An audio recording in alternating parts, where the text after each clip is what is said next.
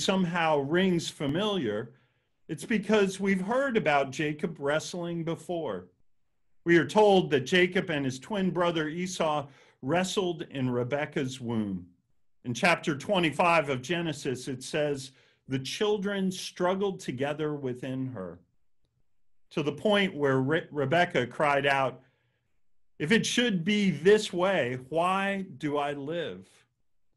So Jacob's life to this point in our scripture today is bookended by wrestling matches. In a sense, Jacob's whole life has been a giant, painful wrestling match with almost everyone he comes in contact with. This mysterious man Jacob is now wrestling with, will rename him Israel, meaning one who strives with God, a foreshadowing of the nation of Israel who will strive with God. One scholar I read translates Jacob's new name as scrapper with God. I think that's even better than striver, for Jacob truly is a scrapper if you read this whole narrative. He scraps for everything, his birthrights, his blessings, his spouses, his work, and whatever he perceives as his rightful share of things. I remember right as I was getting out of cartoon watching phase of my boyhood, the dog sleuth Scooby-Doo got a puppy friend named Scrappy-Doo. Now, Scooby-Doo and Shaggy were scared of their own shadow, even though their job was to solve scary mysteries each episode. Then Scooby would get his Scooby snack in him and finally have courage to really confront the mystery he was facing. But Scrappy-Doo, his puppy sidekick, was ready to scrap with any and everything that was in front of him right from the start of the episode. His catchphrases were Scrappy-Dappy-Doo, or let me at him, or puppy power. Scooby would always have to hold Scrappy back from prematurely engaging in whatever scary thing was in front of him. Our Jacob is a Scrappy-Doo going after anything and everything. It always seems like he is saying, let me at him. Even though I don't find Jacob's scrappiness appealing in many of his stories, I have to give him some credit for consistency in his scrappiness.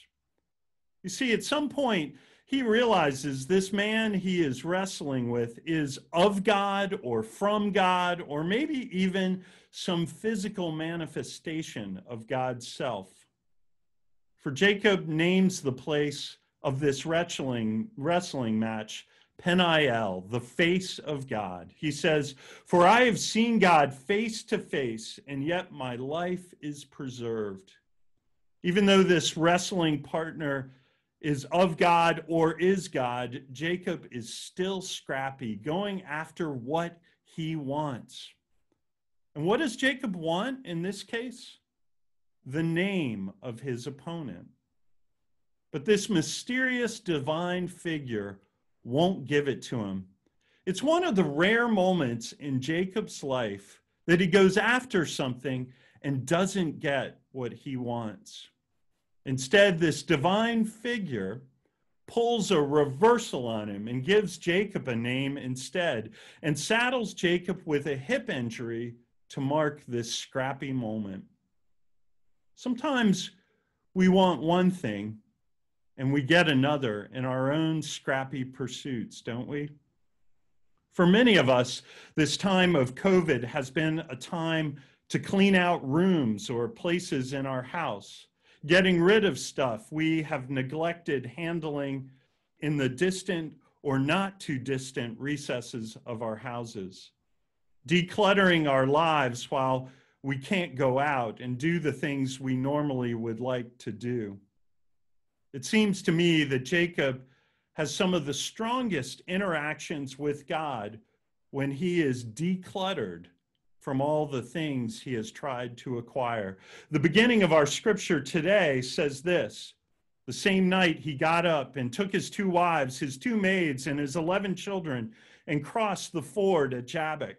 He took them and sent them across the stream, and likewise everything that he had.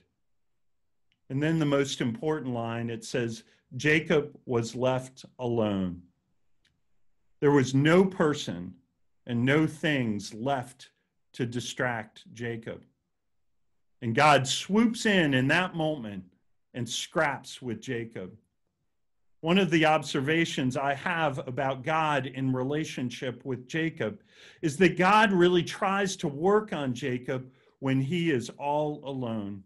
It's like there is this vulnerability and openness with Jacob when he is not around family members or others or the stuff that he has acquired or wants to acquire.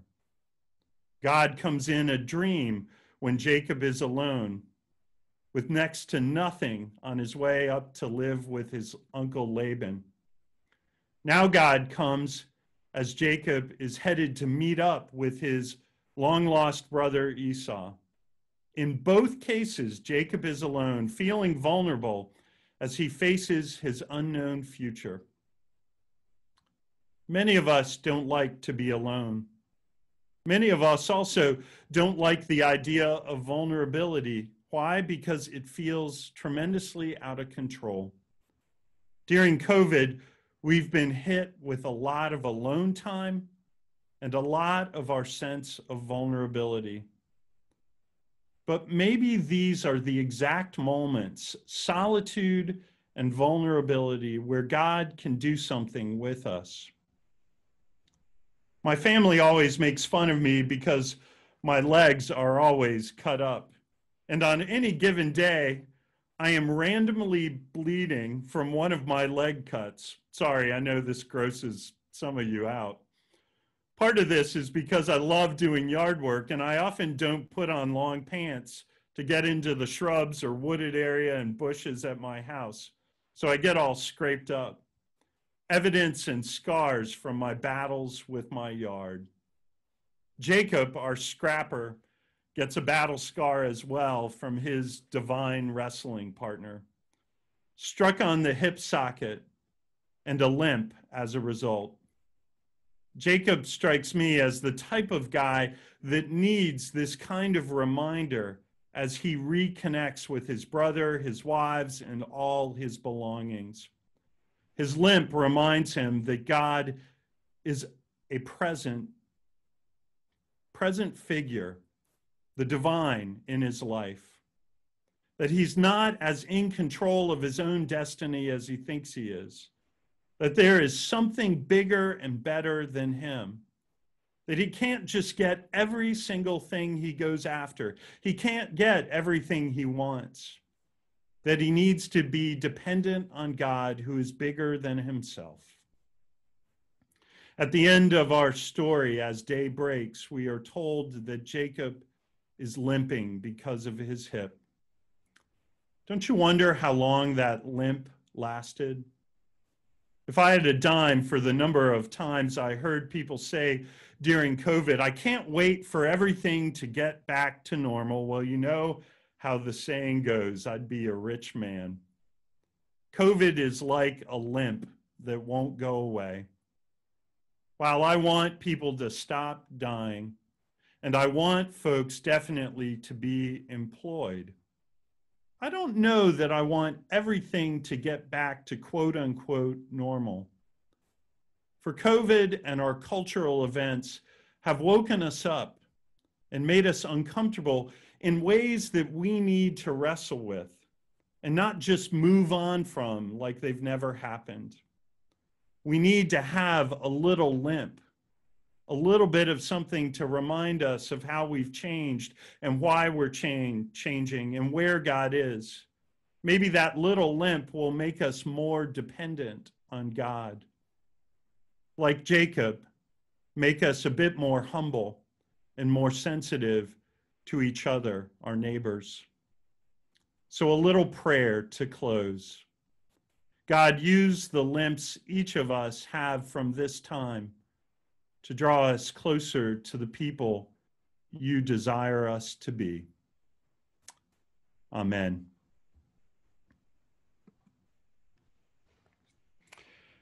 Well, friends, I'm going to try again, like I tried last time, to break us out into breakout groups. One of the great gifts of Zoom is that we get to see each other and hopefully now talk to each other. So in a moment, I'm going to ask Barton to unmute us all, and I'm going to open all the rooms and send you to breakout rooms, hopefully with 3 to 4 people in them. And some of the questions you might answer as a result of our sermon time or our scripture is, what have you learned from Jacob's journey? When is vulnerability good for you? And what's a good limp that you are dealing with? So again, what have you learned from Jacob's journey? When is vulnerability good? And what's a good limp you are dealing with? And so I'll send you out to your breakout rooms. You may have to click something on your screen to move from the main room to the breakout room, but you'll all be invited back into the main worship after 5 minutes. Breakout room 18, small group. I'm in 23. That's my lucky number. All right. Well, it seems like most everybody is back in. And I wanted to share a few announcements with everybody. And to do that, I'll share my screen. First of all, I want to thank all of you who dropped off food for North Raleigh Ministries yesterday. You can see some of the photographs of our Hunger Action team collecting food that y'all dropped off. And it's not just food. I believe it was hygiene materials and also cleaning supplies. And so thank you so much for that. And I'm going to share another image. Tonight from 7 o'clock to 7:30 on the south end of our church building, our VBS crew will be collecting adolescent underwear and socks, and this will go to Note in the Pocket. And so again, if you would like to donate some of those needed items, adolescent underwear and socks, it can be dropped off on the Cranbrook side of the church parking lot from 7 to 7:30 tonight. Finally, I want to show you all some pictures of what's going on at the church. And here is a picture of the Memorial Garden right now. We want to thank those of you who have given to the 60th anniversary capital campaign. And finally, I need to say amen. And finally, we have broken ground on what will be an accessibility ramp. And if you see my cursor in the doors closest to the sanctuary there, the ramp will be brick and enclosed and kind of come out like this, and will run all the way down to this window down here, which is a part of the John Knox room. And so for the past 2 weeks, they've been deconstructing this area and getting it ready for construction. And out of the picture over here near the ramp, they have also taken out the flower bed because we are going to put in more niches for those who may wish to have their remains, their cremated remains, here in the Memorial Garden. Finally, I want to show you one more picture. Since we can't get inside our building, this is the inside of Westminster Hall. And you can see that it's been repainted on these walls. The kitchen has been repainted. There's been new ceiling tiles put in there, and we've put in a movable wall. This is the frame for a movable wall. So for smaller events, maybe the fellowship team can be getting food ready on this end, the far end, for fellowship after church, and we can close this, the closer end up for Bible studies. And so, or for various small groups that might meet on Sunday or during the week. This area that's more white will be a storage closet. And you can't see from this photo, but the stage has been removed. So again, thank you all for your generous gifts, and we'll keep you posted on all these changes that are happening. So let us continue in our worship now, and we invite you to the table.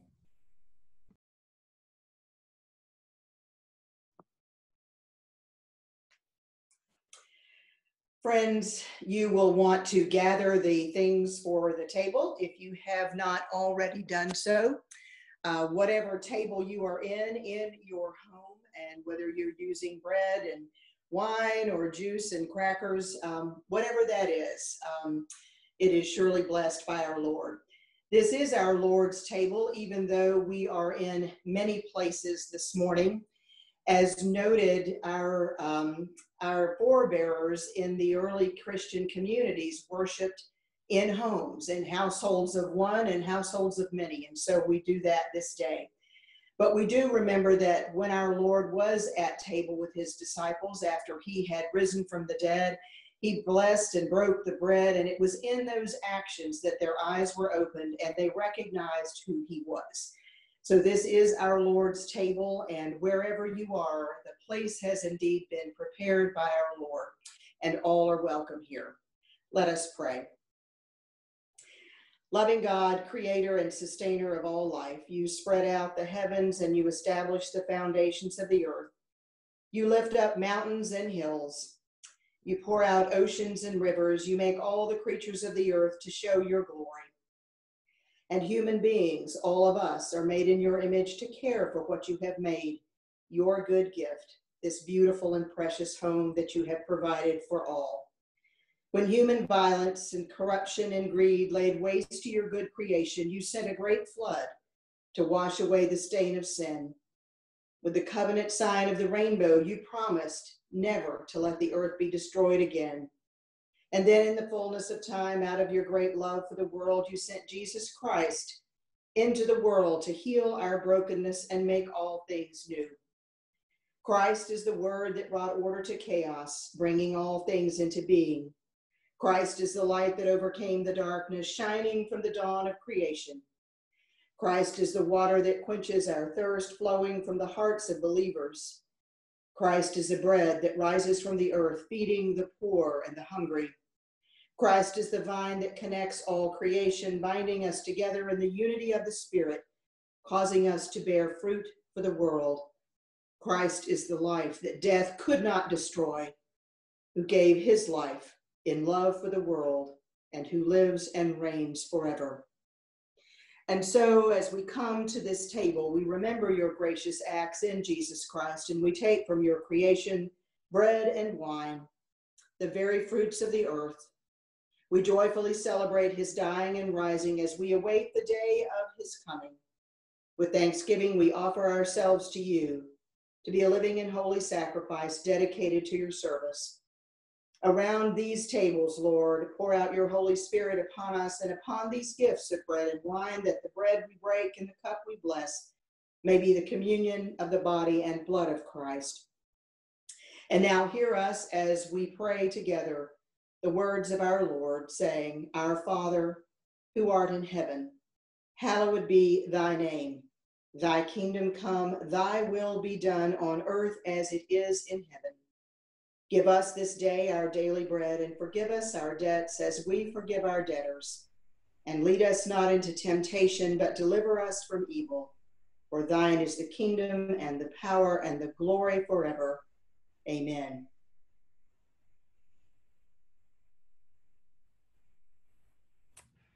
On the night before Jesus died, he took the bread, and after giving thanks, he broke it, and he gave it to his disciples, saying, Take, eat, this is my body given for you.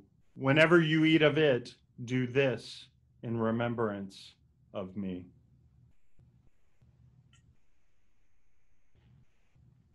And in the same way, he took a cup from the table, and he said to his disciples, This cup This wine represents my very blood shed for you for the forgiveness of sins.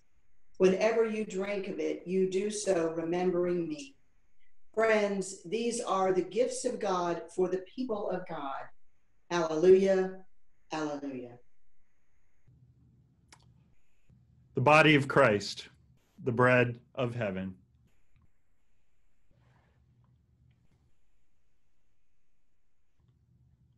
And the cup of salvation, Christ's blood shed for you.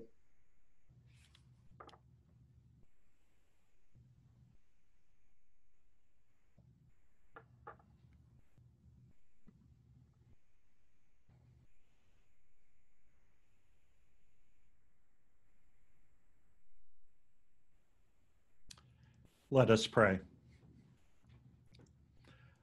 Almighty God, this is what I envision when I envision the lengths your table goes to. It goes out into every corner of the universe. For you are the one that gives us great nourishment. Thanks be to you for this meal in community and for the blessings that bring us together on this day. May we continue to wrestle with you. May we continue to be formed by your nourishment into the people, the community you call us to be out in the world. And all God's people shall say, amen. So at this time, I'm going to bring up our closing hymn, God is So Good. And let me bring the words up, Phil, and then you can take it away.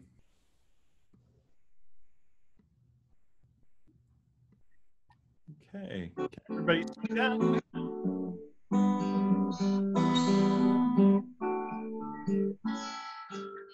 Let's all join together.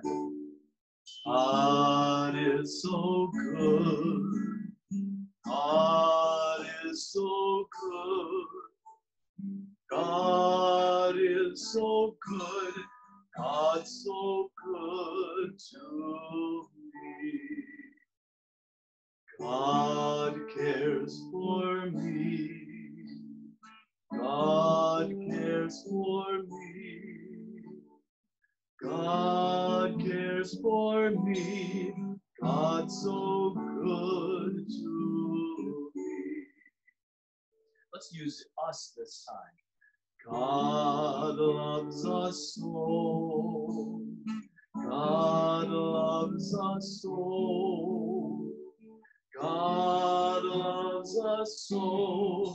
God's so good to us. God is so good. God is so good. God is so good. God's so good to me.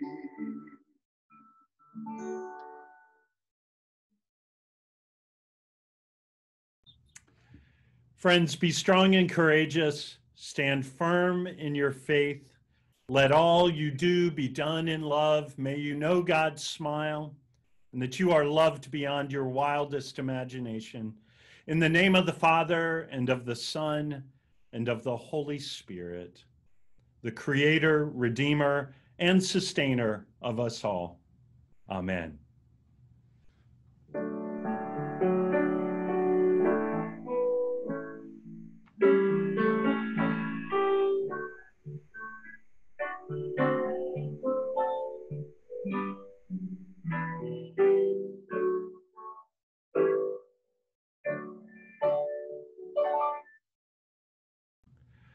Peace be with you, friends. So good to see all of you.